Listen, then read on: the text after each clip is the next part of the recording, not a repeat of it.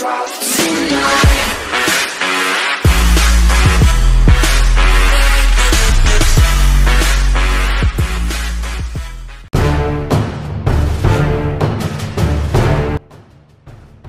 There's a new face on the Rolls-Royce Phantom, but the rechristened Series 2 doesn't look all that new.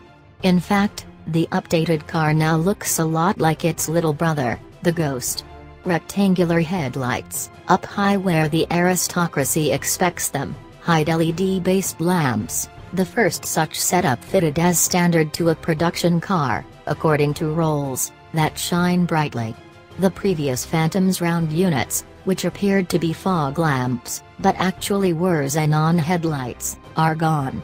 The result is a more cohesive, if slightly less distinctive, countenance. Inside, the Phantom finally receives an updated navigation system with a larger, 8.8-inch screen and more map views.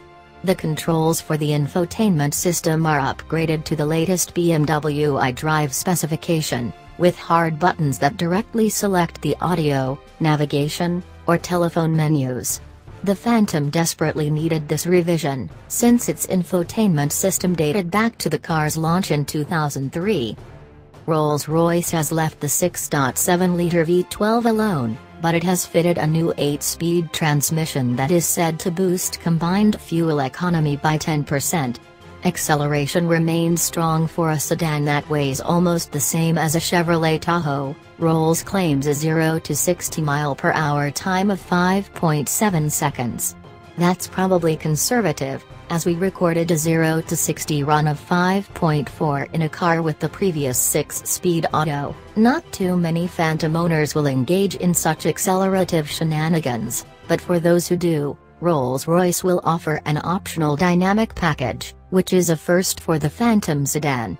The package adds strengthening crossbars to the existing aluminum space frame structure, stiffens the suspension, recalibrates the transmission, and adds a thicker rim for the steering wheel. How very Bentley.